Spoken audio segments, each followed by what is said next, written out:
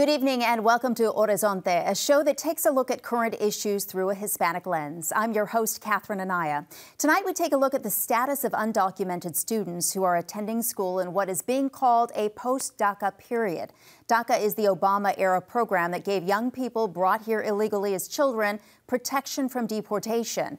But DACA applications have not been accepted for nearly 3 years, and the average age of the DACA recipient is in the late 20s. I will talk to a member of Aliento, a Phoenix-based advocacy group that fights for undocumented students and families.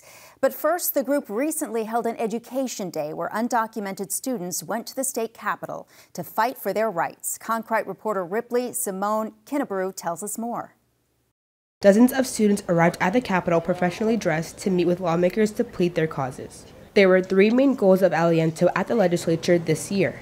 The first, revising state law to make undocumented and DACA students eligible for occupational and professional licenses. Are their ability to get occupational licenses, especially for dreamers and undocumented students that want to go into nursing, want to go into construction, or want to go into engineering. Right now, they cannot get a license to move forward with their profession. So we're getting them to school already. Why not allow them to get that professional license if they meet all the criteria? Another goal, making college more affordable. Jose Patino says it's heartbreaking when motivated students can't get ahead. Because you spend 16 years of your life in public education, but also in college, and you do all-nighters and you do all this stuff, and then you see your friends on social media, on Instagram, and they're doing internships and they're working here, but you can't because you don't have that 9-digit number. And the last, they want young people to have access to driver's licenses. The biggest issue is driver's license because they have students who are undocumented or they have parents who they themselves are undocumented, and there's something that they're worried about every day. Joining me now is Mario Montoya, a research analyst and coalition consultant for Aliento. Thank you so much for joining us. We appreciate you being here. Yeah, thank you so much for having me. Good to see you. So the legality of the program, the DACA program, has been challenged in the courts recently, especially the last couple of years. Can you bring us up to speed on where it stands in the courts? Yeah, so there's currently a lawsuit in Texas that they filed, and what occurred, they're challenging the legality of the program. When Biden came into the presidency, what he did, he tried to address some of those concerns, some legal concerns, by fixing some of the administrative issues that it was having or being challenged in the courts, right? And when he did that, the Fifth Court of Appeals decided to send it back to the Texas federal judge. And he recently decided on it, saying that the program still remains unlawful. So we're waiting for it to continue the process, go back to the Fifth Court of Appeals, and possibly the Supreme Court as well. Throughout this time, the program received an injunction, meaning that no new applicants would be able to receive the protections and the work authorization granted by DACA since about 2021. So that's where it stands right now. The U.S. Supreme Court could ultimately decide its fate. What does this standstill, so to speak, mean for undocumented students, especially high schoolers who are going to be graduating? Yeah, so the decision of DACA affects us here at the state level in many ways. To begin with, we have about 22,000 DACA recipients here in our state. About 85% of those DACA recipients are currently in our labor force. So if this program would be coming to an end, these are a lot of your coworkers that you're going to be losing, right? People that are going to be left without jobs. The average age of DACA recipients right now in our state, it's 30 years of age. So they're not children anymore. They're people that have built their lives, have bought homes, maybe even have U.S. citizen children themselves. So it would greatly affect our communities.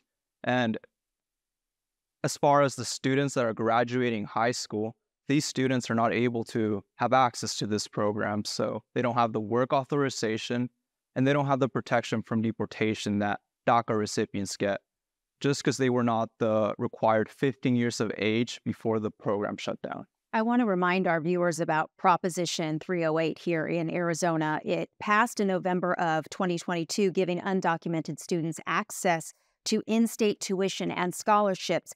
But what about the part that allows them to get tuition and financial aid from state universities and community colleges? Has that been implemented yet?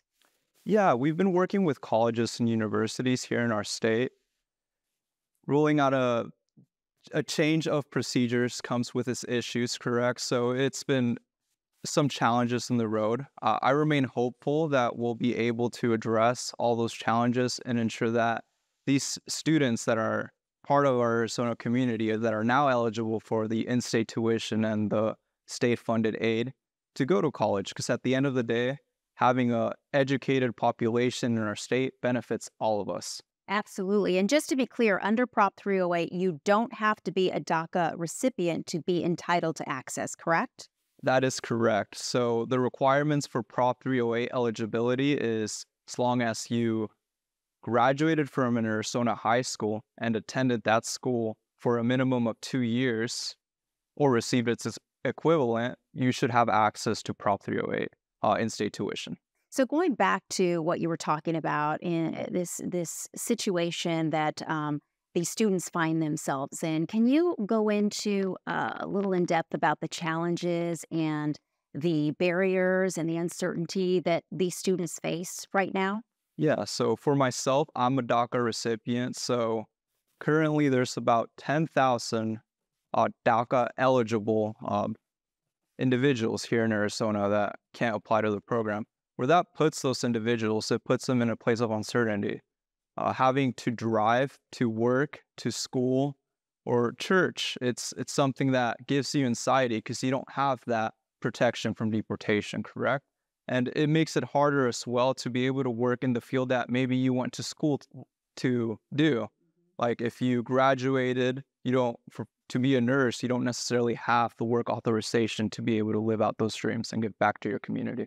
Well, you're in this limbo phase, and you mentioned that you are a DACA recipient and you also are an ASU graduate. Congratulations.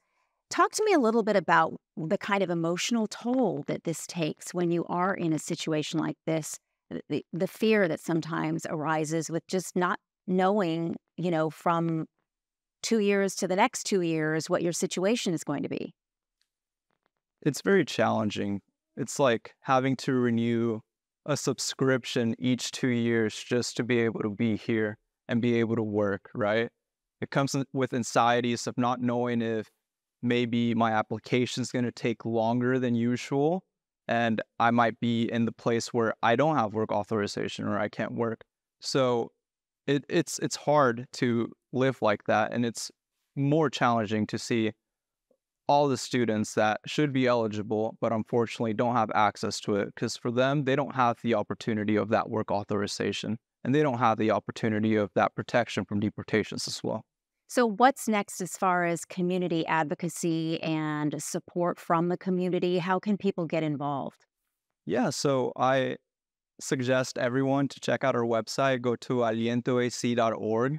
We offer a bunch of opportunities to volunteer. If you know any students that need the resources, there's resources for undocumented or documented students as well.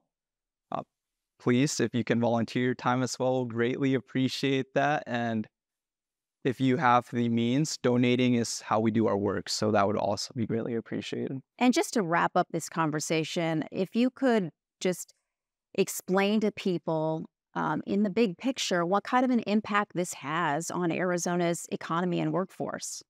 Yeah, these people have built their life here. Like I mentioned before, there are coworkers, there are neighbors. To remove their work authorization or not allow them to work or just try to remove them from our community will have a huge impact. These are people that are giving back to the community, that are paying their taxes, and that are helping us out. So it'll be noticeable if we try to push these people away. Absolutely.